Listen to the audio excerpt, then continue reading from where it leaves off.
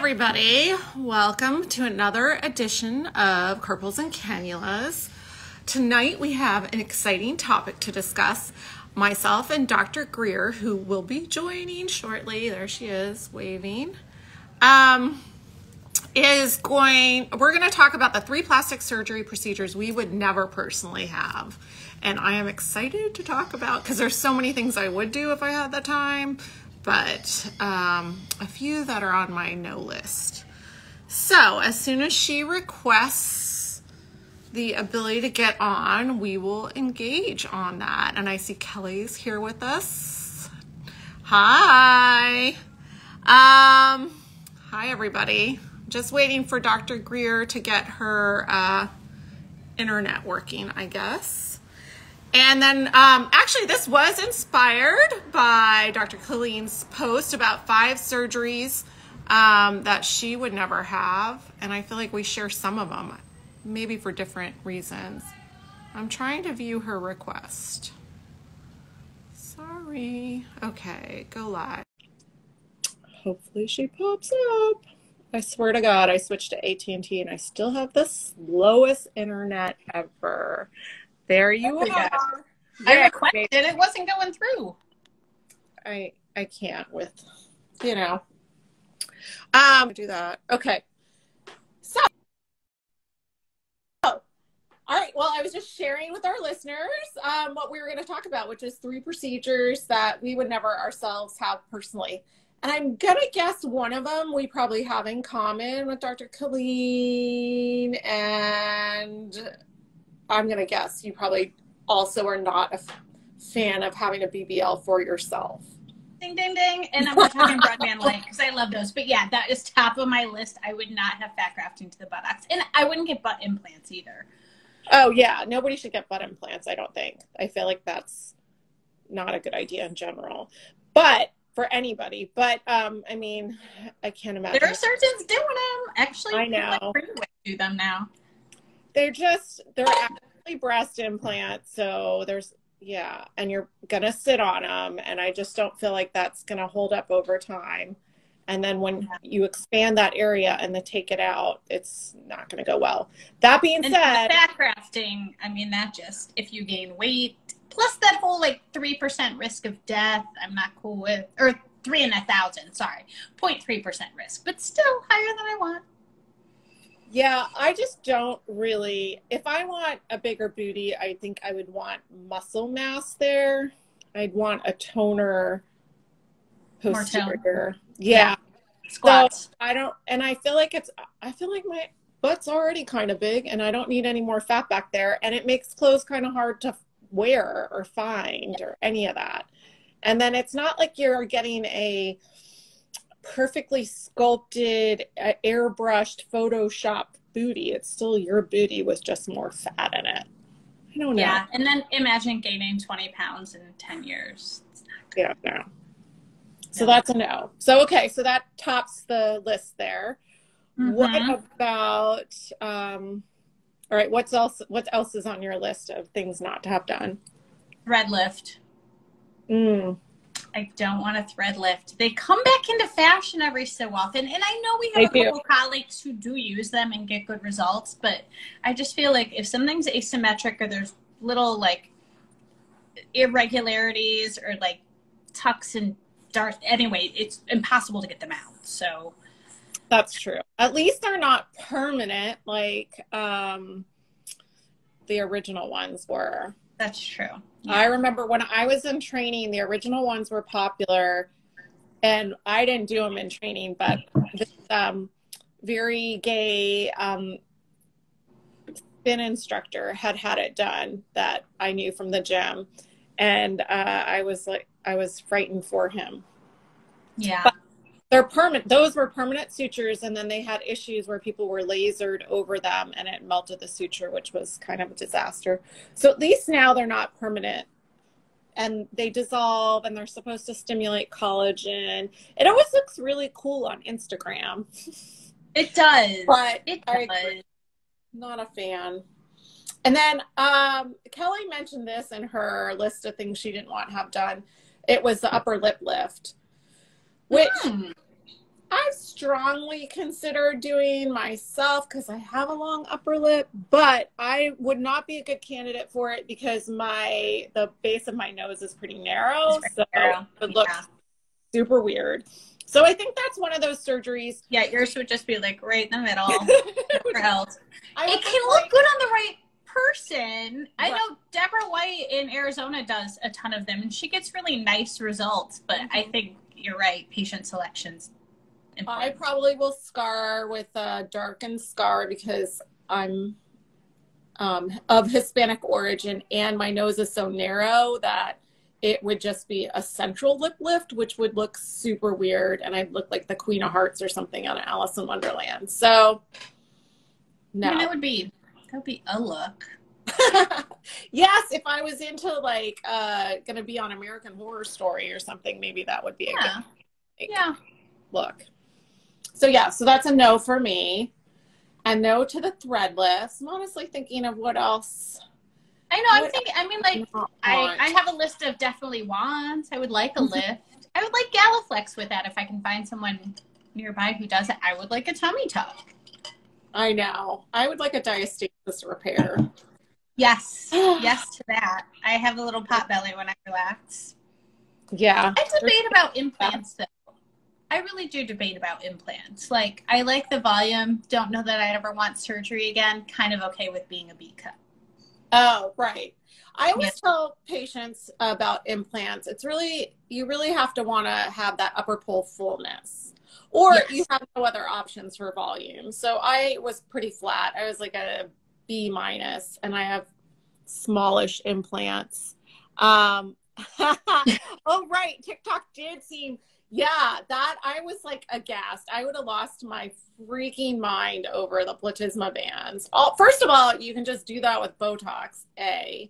And second of all, Dr. Klein's mentioning that somebody made a comment about her needing her platysma bands taken care of or a neck lift. And I love how people feel like commenting on your appearance is totally valid. People have commented on how I blink slower in my left eye. Thanks. Like, it's not from Botox, okay? That's just my face. That's funny. Well, I'm sure after this little discussion, people will be like, you have implants? And I'm like, yeah, you don't have to have them to like they don't have to be like, look, I have implants. You could just be flat, like, not so flat. Yeah, if I were any smaller than I am, it would be a definite yes. I'm just like kind of on the fence because I know they look beautiful. I just don't know if I care that much. Right. No, and I feel like that gets to the heart of, so there's, like I said, things, I'll add calf implants. It's just my face. Sorry. I want that t-shirt. It's just my face. So I can just be like, I have implants. Sorry to disappoint. I think it's that risk benefit. Like, you have to really want it. Otherwise, like I said, there's a litany of things I would do if I had unlimited time to recover and money. Right. It's the hassle factor. Like, this is why I haven't, Bridget, that's my nanny saying she'll give us some of hers. Her dream procedure is reduction. Obviously. I know, it's like that hassle factor. Like, I could go get a tummy tuck. It's just like, do I care that much to take the time off? Nah. Yeah. And I really started thinking about this the other day because I did see a patient who, it's always frightening when it's somebody whose physical attributes resemble yours. And so she has similar abdomen in that she doesn't have very fat and very little skin laxity and really just needs a diastasis repair. So a so-called mini tummy tuck, but her belly button's not low enough or high enough that you could just float it.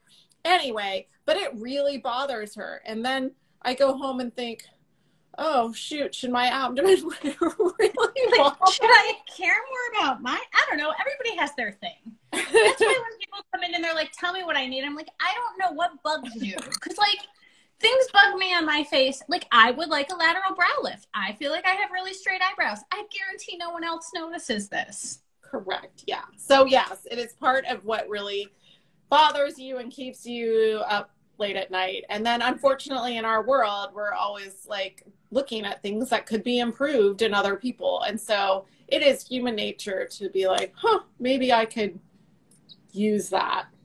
And I'm going to be right behind Kelly with the neck lift because I have like, my platysma is, you know, overactive. I know, but mine's been functioning like I call it the muscle of horror. I look like one of those lizards that like puts out the thing. Like in Jurassic Park.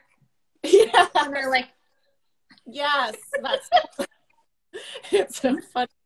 So yeah, but I was gonna say, speaking of things that I absolutely don't care about, but I can say is a physical weakness on my part, is that my calves are small. No matter, you know, I would have to dedicate like an hour a day to calf raises or something to get large calves. But the idea of putting calf implants in is so just. Oh yeah, no, I would never.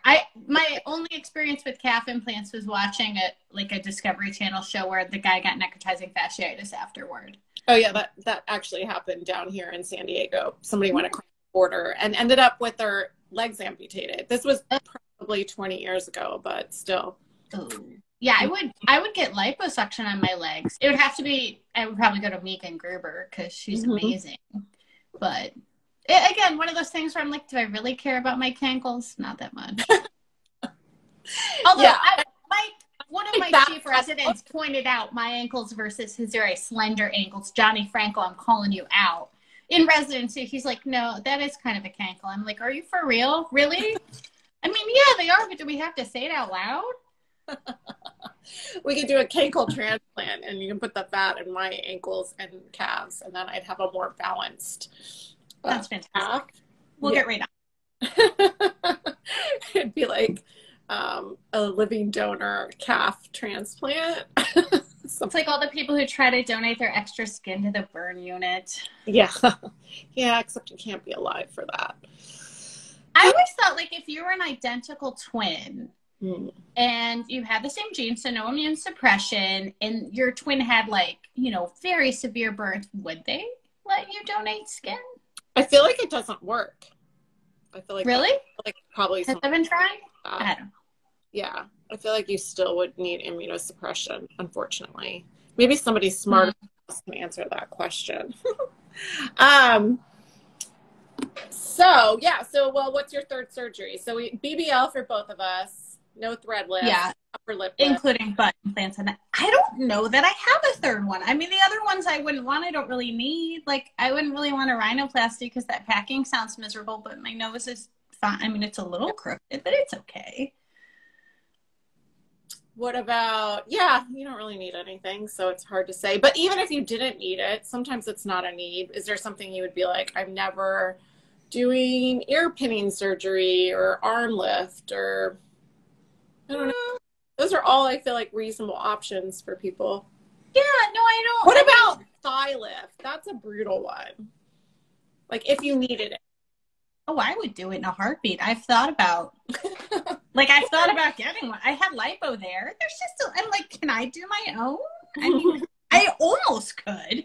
Oh, yeah, no, I've thought about that one. That one's not a problem. Okay, so that's still on the maybe list then. Recovery is kind of brutal, so. Yeah, I suppose it is a bit, but I don't know. Talk to me in 20 years when my thighs are all crepey and saggy. Yeah, maybe that bodes well for me that there's only like 2 procedures that I really don't love. And they're not ones I do because, again, I'm like, I don't like the whole reasoning. I don't like the outcomes. I just think I'm the right patient and and I don't do over the top ones either. Right. I mean, if you're fixing like a hip dip or just changing proportions, totally different ballgame than just doing this enormous butt. Right. And I personally have a hip dip, but I still do not want anyone making my butt any bigger. I just can't. I know. Okay. Liposuction to the butt. Now that's probably one I would not do either. Yeah, no. Although I know, again, Dr. Gruber does it. That was like one of those things we just were taught never really to do in residency. Have you ever lipoed a butt? No. Me either. Above, like the lower back, but not the butt itself. Right, because I feel like things would get all saggy and loose and bad. Although I think the times I've heard Dr. Gruber refer to doing it, it's usually to correct fat grafting. Correct. Which I think in 10 years we'll have learned how to do that. Yeah, because there's going to be a lot right? with fat. Yeah. Oops, my cat hitting the phone. I will say, like, fat graft into the face would have to be pretty cautious too. I do that. Well, actually, I've decided to. Yeah, I don't actually do that very often to the face. I've done it, but I think the people who go way over with the volume, like, I like dissolvable fillers. I wouldn't do permanent fillers. That's one. There we go. I would never do like filler fill. Yeah, or like the Gore-Tex to the upper lip. Yeah, no, I want things that are dissolvable and that go away on their own when it comes to stuff like that. So I wouldn't do permanent filler. That's my go. Okay, that's fair. I would say fat grafting to the face. That's another big reveal. I had that done years ago now. Really? Is that why you have such great cheeks? No, I always had those, and I hated them. But now I tell my kids if they like hate their chubby cheeks, hey, guess what? It pays off later. But I actually did it on a dare, as most plastic surgeons do. Was it a hold my beer moment? Yeah, hold my beer, watch this. So we had a surgeon who was a reservist, and he was at Navy, and we were having a discussion because fat grafting at the time was like a little bit controversial to do at the time of facelift. Now it's pretty standard. And then there was a big debate whether you fat graft at the beginning of the facelift or at the end of the facelift. I feel like we were having this conversation. And then he mentioned, well, you could just fat graft. And I was like, yeah, but nobody wants to go under anesthesia just for fat grafting. And he's like, oh, you can absolutely do it under local. I was like, no way. No one's going to do that. And mind you, I was still in the Navy and not in a private practice setting. So I had a more narrow scope of, he's like, yeah, I'll bring my centrifusion and we'll just do you. And I was like, okay, cool. So he's like, we'll do it under local. My scrub techs were so excited. You could have sold tickets. He like, that's hilarious. I know, everybody's like, watch. You see like people peeking around the door. It's awesome. Yeah. So he was going to do it in the clinic, in the office setting. And we started in there, and then he was like, nope, you're right. We need to go to the little procedure room. I'm like, all right. So already anteing up. And then he lipoed a little bit out of my outer thigh, spun it down, and then fat grafted my face. That was enough to make me know that I would never, like, I don't think I would do to somebody else, because in order to block the face was so painful. And I did look like a pumpkin for about 2 weeks. And like those cannulas, as fine as they are for the face, and they clog all the time and it's annoying, that's a pretty big cannula to be sticking. I mean, that's it was what, 18 gauge? To be sticking bluntly in somebody's face, that's not going to feel awesome. Yeah, so he did my temples, my cheeks. I don't think he did my lips, but like nasolabial lines, maybe down here somewhere.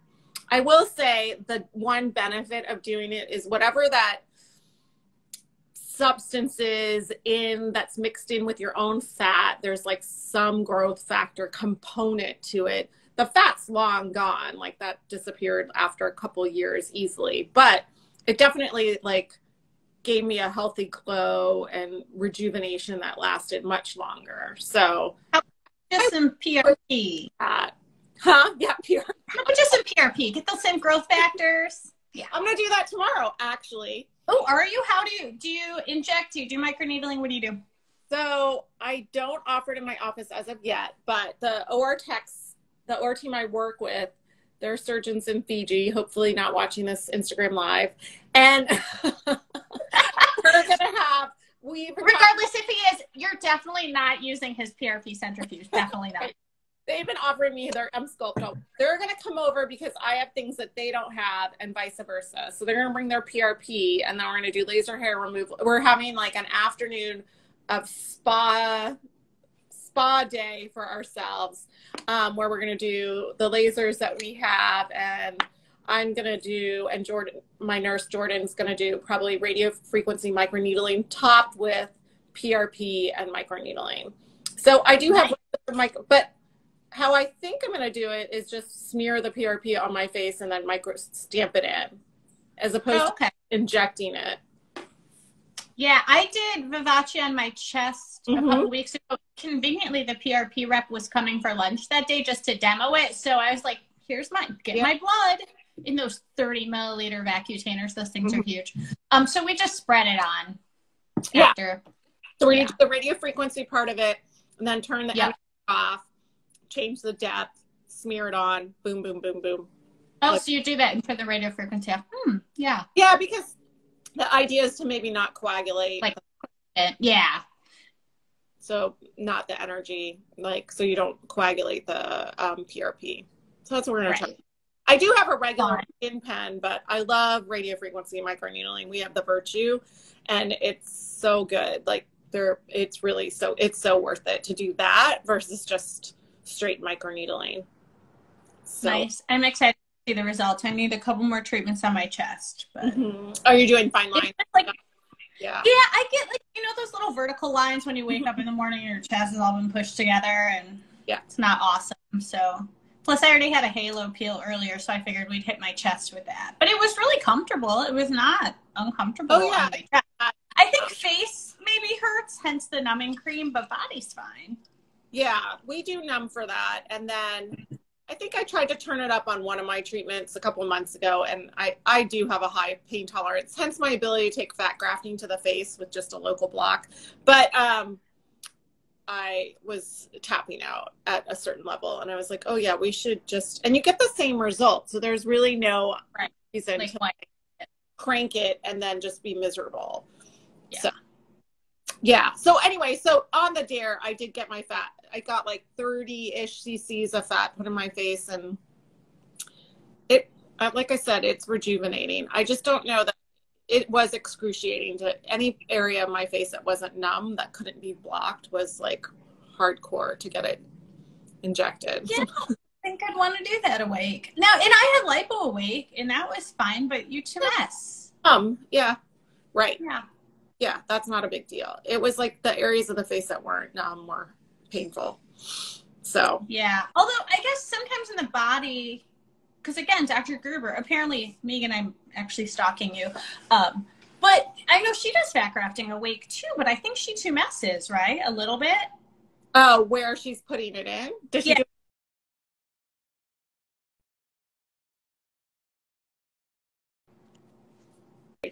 I'm trying to. I've seen her do fat grafting to the breast awake on Instagram. Oh, so I'm curious. That's cool, but that's probably tolerable.